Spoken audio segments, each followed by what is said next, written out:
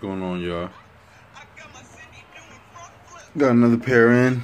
Jordan 13 Dirty Breds. Gonna need a deep clean suede treatment. Gonna need to get some of these creases out of the toe box. Gonna need some paint, as you can see right there. So I'm gonna be painting the whole leather parts, the whole shoe. Alright, y'all, keep it locked.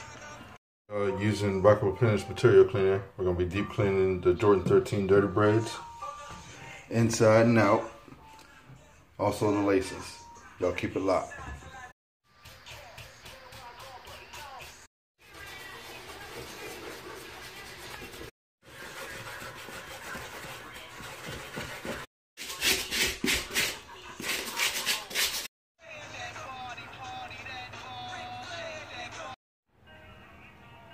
Alright, y'all, up next, we're going to be doing the toe boxes, getting the creases out.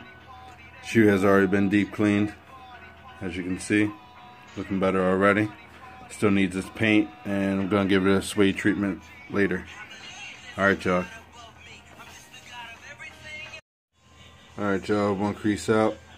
Remember, I get 95% of the creases out. Can't guarantee 100, but I will get 95%. Alright, y'all, toe box has been decreased as much as possible. Next up will be painting the leather parts and fixing these gashes.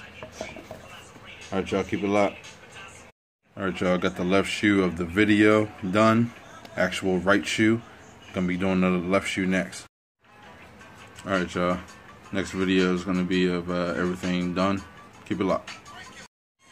Alright, y'all. I'm going to get these lint balls out, and then I'm going to show you the final product of everything being done. Alright, that's one. Alright, y'all, that's two.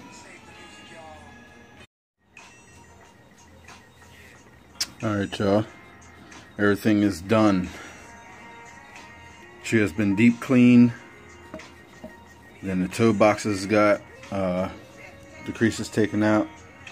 Stripped the whole shoe, all the leather parts, repainted black, refinished them, got the scuff and scrape marks out of the leather. Alright, y'all, if y'all need any work done, message me. Y'all keep it locked, man. Oh yeah, also did that suede treatment. And the suede, look at that suede.